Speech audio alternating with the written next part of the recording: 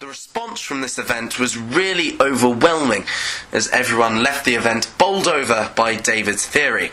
My thanks to David again for such a candid interview. Next up was something completely different, as we moved to the life of Elizabeth I, the Virgin Queen. Discussing the controversial life of one of the greatest rulers England has ever had was Alison Weir, the best-selling female historian in the UK, who has recreated the lives of medieval women in all her novels. However, the focus was firmly on Elizabeth tonight and how she consciously aimed to preserve her status as the Virgin Queen, despite the frequent attempts of ambassadors and princes to woo her. As she signed books after the event, I swung by to chat with Alison.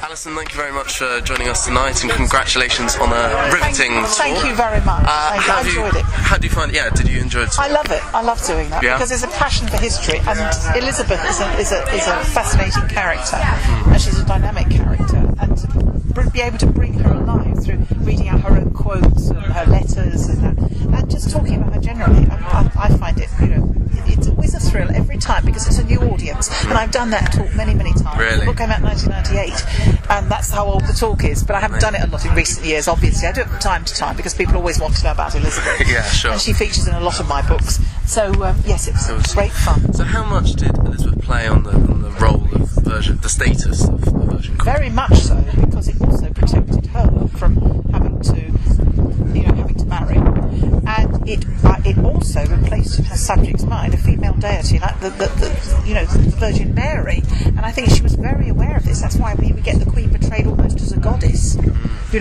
that I think she consciously filled that niche. I mean, how revolutionary was it back then to declare? It was unnatural for a woman to reject marriage. I thought it was just maidenly modesty, but it wasn't. In her case, it was far more than that. But no, it was thought that a woman had no identity but through her husband.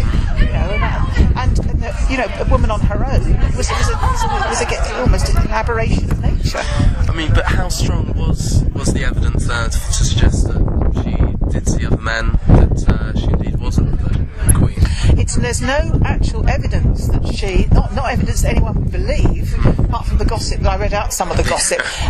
There's no evidence that she actually did go all the way with any of her suitors, and that got pretty close to it, I should think. Yeah. But I just think there was this psychological block against marriage and all that it entailed. And don't forget, she's a bastard, a heretic, and a usurper in the eyes of Catholic Europe. Had she born a bastard, my God, what would have happened to her? I mean, she didn't dare risk it. Her reputation would have been in the dust. She wouldn't have lasted. Look at Mary Queen of Scots. Sexual immorality brought her down.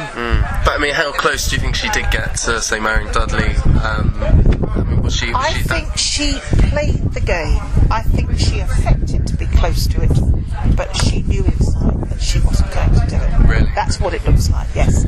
She got ever so close to it. She got the Spanish ambassador, who was a bishop, to actually say he'd marry them on a barge one evening, and Dudley got all excited and that, Really? Oh yeah, she knew how to keep him on a string.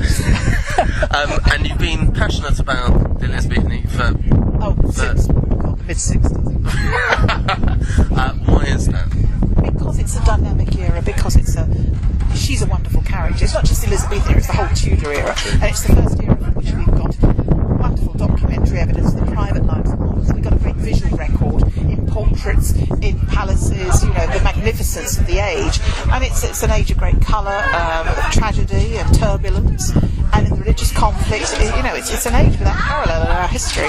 I mean, and over the years of writing, have you grown attached to Elizabeth? Do you like her? Yes, I do, but when I do write about her historically, then I do step back. I've got to look at her objectively. She allowed her soldiers to starve in the streets after the Armada, so you could criticise her, but I was stressing more of the positive, trying to paint a character portrait of her. She wasn't all good, I can tell you that, but there was a lot to like about her.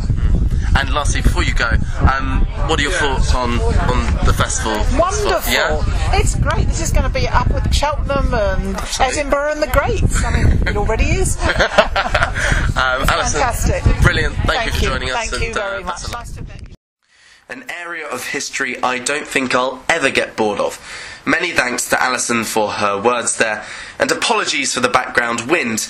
there's really no getting away from the blustery start to CVHF. So, only 3 days remain of this year's festival, but what historical treats await? Tomorrow's stellar lineup includes Ian and Victoria Hislop, Michael Wood and Adam Nicholson, whilst we will also be deciding who the greatest Briton of all time should be. Will it be William Shakespeare, Alfred the Great, Winston Churchill, Charles Darwin or Elizabeth I? Chalke Valley shall decide. In the meantime, you can spend your time wisely by browsing the Chalke Valley website, as photos and reviews from the festival are all online now. Go online at cvhf.org.uk. So, thanks again for listening to our podcast tonight. I have been Xander Drury, and until tomorrow, good night.